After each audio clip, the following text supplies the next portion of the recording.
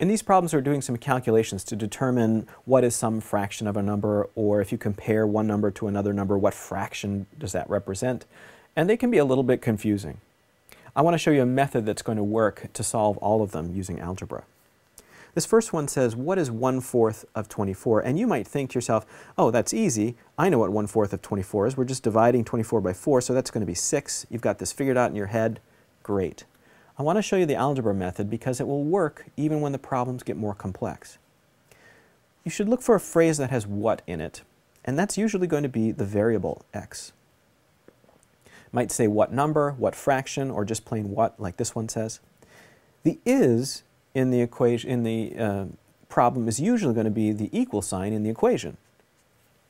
And then the other important thing is that of is going to be multiplication. So in this problem, we have what is 1/4 of, multiply, 24.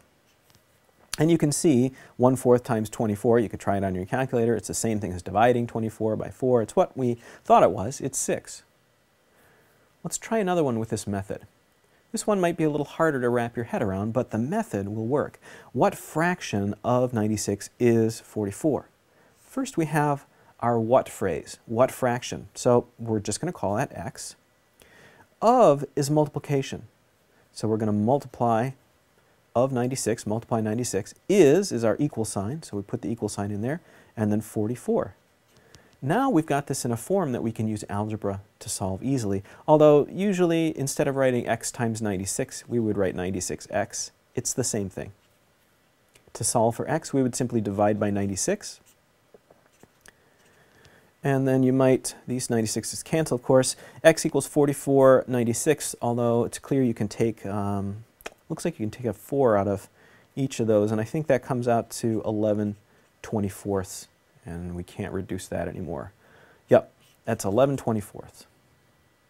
Right, let's try one more. This one says 1/2 of what number is 19?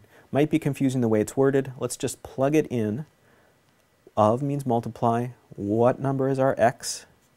Is equal sign. So 1 1/2 times x is 19. Now sometimes it's a little difficult to solve for x when you have a mixed number here, so you might want to, well, you could put it in decimals, but they're using fractions to start with, so usually the answer they'll want as a fraction or a mixed number too, so I'm going to keep it in fractions. I'm going to convert this 1/2 to 3/2. I did that. 1 times 2 is 2 plus 1 is 3/2. So 3/2 x equals 19. And then when I have a fraction in front of my x here, what I usually do is a two-step process. I multiply both sides by whatever's on the bottom, and then I divide by what's on the top. So let's start by multiplying both sides by 2. So we get 3x, these 2's cancel, so we get 3x equals, and that is 38. And then we have x, we're going to divide by 3 here, both sides, to get the x alone. So we would have x equals 38 over 3, which is obviously a mixed number, and let's see, I think that comes out to 12 2/3. You might want to double check my work on that, figure out how many 3's there are in 38 and how many you'd have left over. I think it's 12 2/3.